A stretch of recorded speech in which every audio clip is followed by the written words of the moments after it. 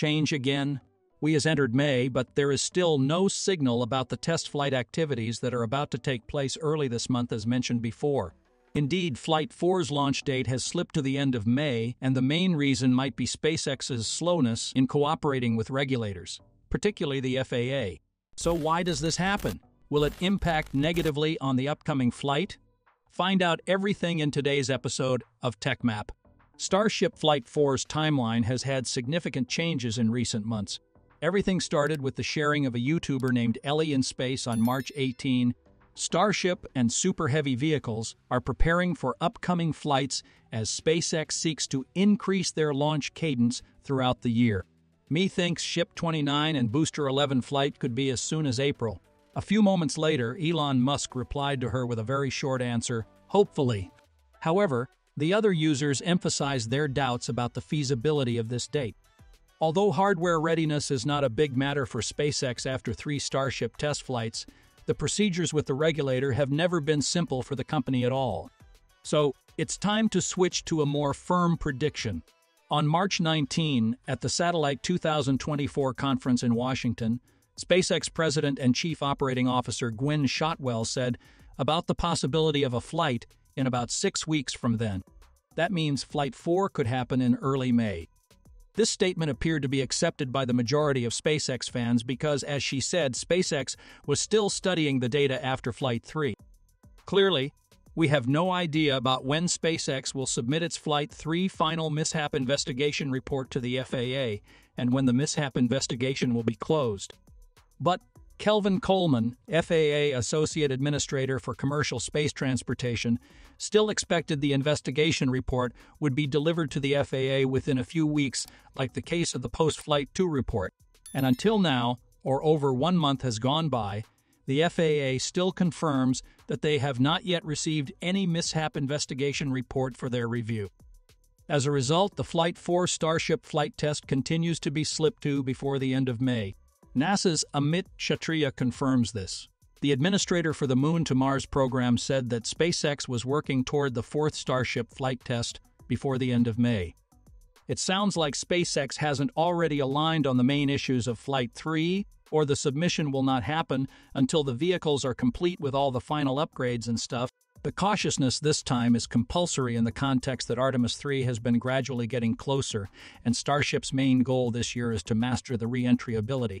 To prepare for it, SpaceX set a series of bold goals for Flight 3, including a controlled re-entry of the vehicle into the ocean, which could not happen.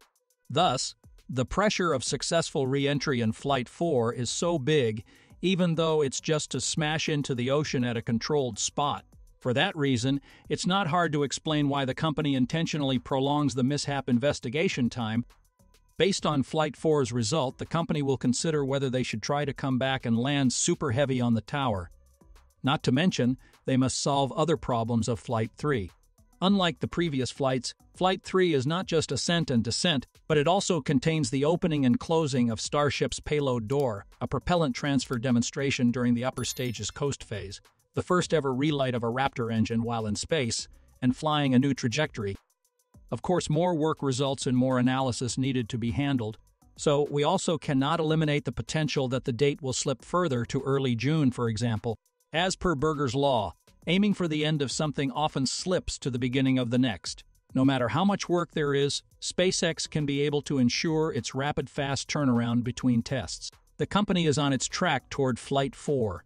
It has been proven through numerous updates on Flight 4's stack of Ship 29 and Booster 11.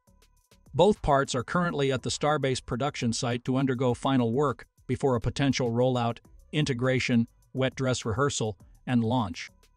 The latest update on Ship 29 is about work on its thermal protection system. This part plays a vital role to withstand the extreme heat during re-entry from LEO. During the pre-flight tests, such as the static fire test as well as the in-flight test, there were some reports related to the fall of heat shields. Ship 29 is the first one to get the chance to get through max re-entry heating, according to Elon Musk, so we really need an extensive replacement of the heat tiles. The blue tile adhesive has been used since Ship 24, and now it isn't holding up to the company's expectations. Therefore, many areas on Ship 29 had to remove tiles and apply new red glue when installing replacement tiles. The use of glue offers several benefits. Glue can be lighter than traditional mechanical fasteners like bolts or screws. This reduction in weight can contribute to overall fuel efficiency and payload capacity. Some types of adhesive can provide additional thermal insulation properties, enhancing the heat resistance of the tiles and improving their effectiveness at protecting the underlying structure from the extreme temperatures experienced during re-entry. In addition, it can create a smoother surface compared to mechanical fasteners, reducing aerodynamic drag during flight. This can contribute to improved fuel efficiency and overall performance. Some opinions say that applying glue may be faster and more straightforward than installing mechanical fasteners, potentially reducing manufacturing time and costs. So why does not SpaceX apply the glue for the entire TPS of Starship? Well, SpaceX is now using welding robots, allowing workers to click each tile into place within seconds. This saves more time than applying adhesive, which would require precision and could significantly slow down the process. Due to the high adhesion, it would take hours to remove the tiles glued directly to the ship's hull. So with the current clip system, making tiles broken to remove and replace within a minute will be easier. Booster 11 is about to get a little taller when the hot staging ring has been taken into Mega Bay. The hot staging ring allows exhaust to escape during the staging maneuver of Starship. This shows the vehicle is virtually completed ahead of rolling out to OLM. In the ground support system, the new horizontal tank farm at SpaceX's Starbase is currently being tested ahead of Starship Flight 4. On the morning of April 30, there were some tests on the sticks and liquid oxygen pipes, and one of the subcoolers was frosty and the tower vented. Following those tests, the left chopstick arms also experienced one last test after the replacement of the actuator.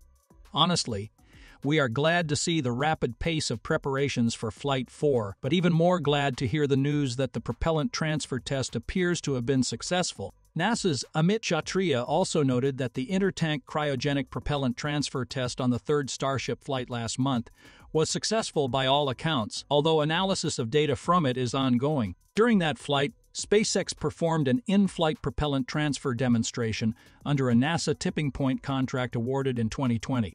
SpaceX planned to transfer at least 10 metric tons of liquid oxygen from a header tank to the main tank within the Starship upper stage while in space. The next major milestone is a demonstration planned for 2025, where two Starships will dock in orbit, with one transferring propellants to the other. Plans for that have passed a flight system review, examining the overall mission architecture and key subsystems, among other topics. In that mission, a target Starship will launch first and go into orbit, followed 3 to 4 weeks later by a chaser Starship. The two vehicles will dock with the chaser transferring propellants to the target. After the demonstration, the two Starships will undock and deorbit. Kshatriya said SpaceX has some work ahead of that test, including understanding the slosh of propellants in the tanks as Starship maneuvers, as well as the amount of settling thrust needed once the vehicles are docked to ensure propellant flows between them. And that just about wraps it up for today's episode. Thank you, and we look forward to seeing you next time